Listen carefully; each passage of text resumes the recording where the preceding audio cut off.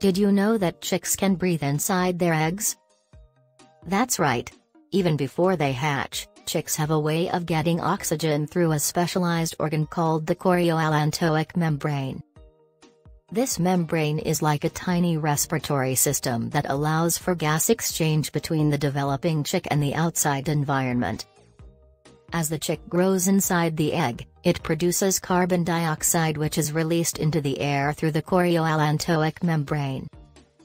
At the same time, oxygen from the air outside the eggshell diffuses into the egg and is carried by the blood vessels of the chorioallantoic membrane to the chick.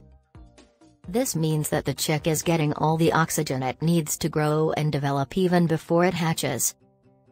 It's truly fascinating to think about how these tiny creatures can survive and thrive inside their shells.